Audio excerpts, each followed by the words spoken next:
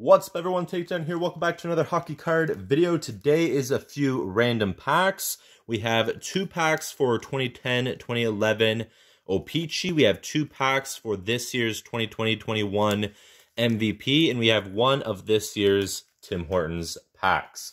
So that's what we're going to be opening today. Let's start off with O-Pee-Chee. And the 2 O-Pee-Chee packs and the 2 MVP packs were $1.30 at Shoppers Drug Mart. So I decided just to pick them up because I wanted something to open up. So here we go. Maxim Talbot.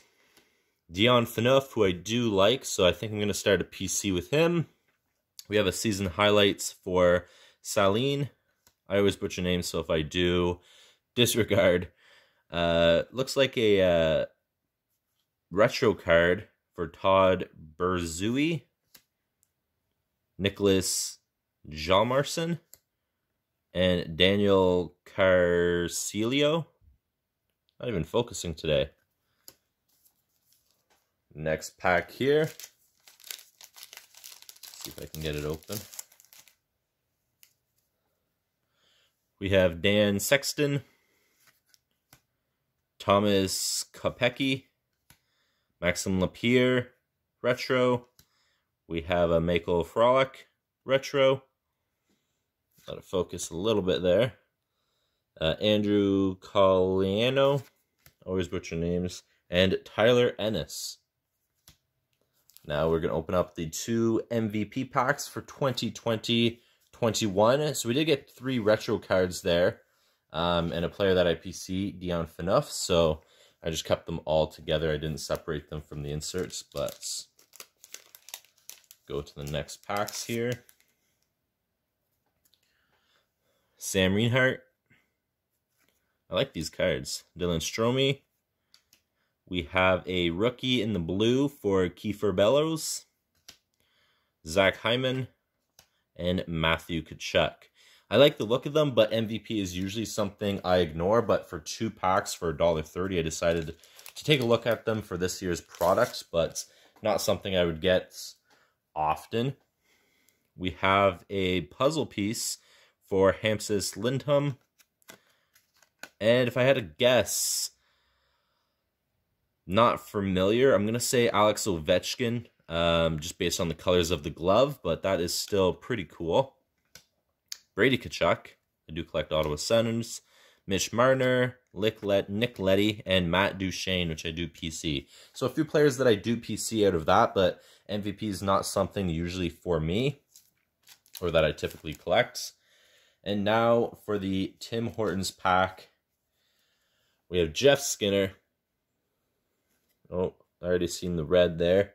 Alexander Barkov, and Patrick Laney in the red, which I don't remember if I have, so I'm going to say I don't, and put it right here.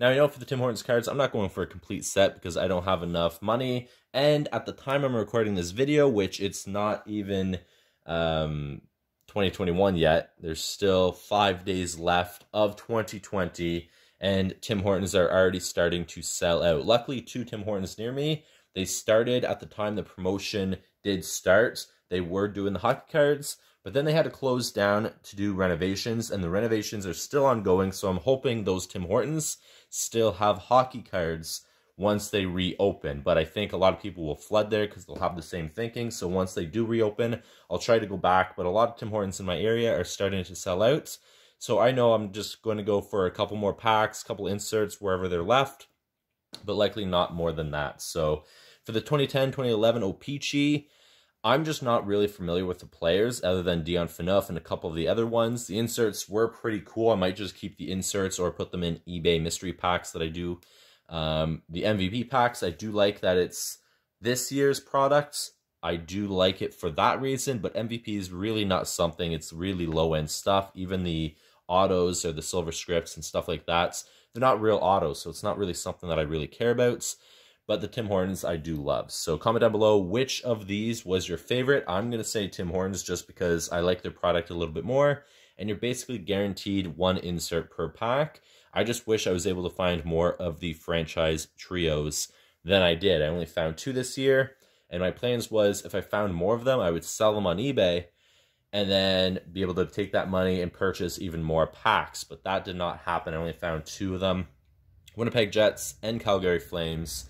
But regardless, I think this was a lot of fun. A couple of these packs were, I think, everything in this video was under $5 total. So for $5 getting all of these packs, that is a steal in my opinion. So I'm going to leave this video here. If you guys enjoyed, I'm going to see you guys in the next one. Please take care. Peace.